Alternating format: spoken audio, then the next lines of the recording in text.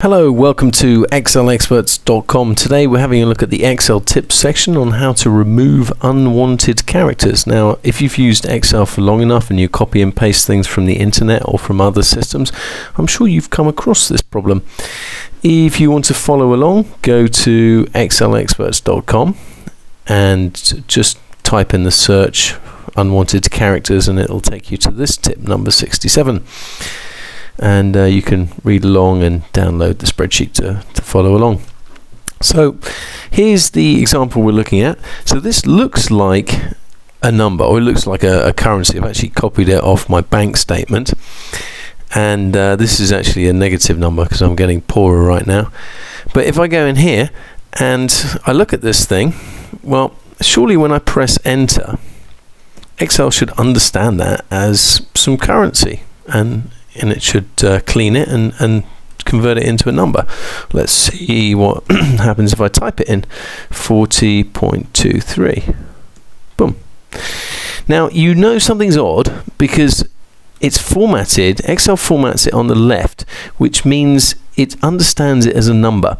If it's on the right, it understands it as text. If it's on the right, it understands it as a number.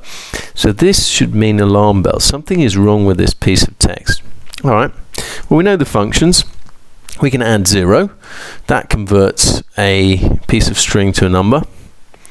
Okay, that didn't work. We can try cleaning it. Equals clean that.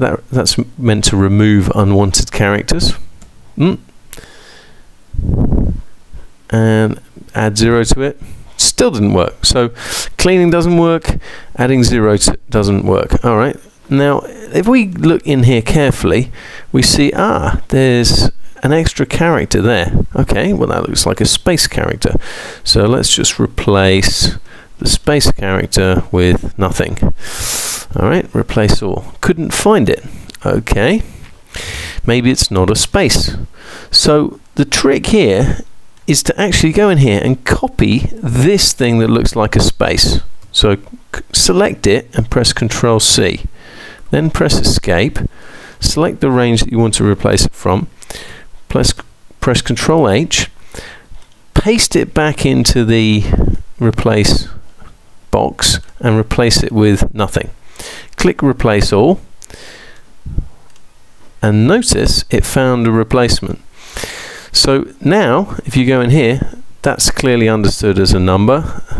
That's understood as a number, and it's all fine now. So, thing you need to know and get from this is that things that look like space characters aren't, and copying them and replacing them with nothing is what you want to do, rather than the conventional methods of trying to remove unwanted characters.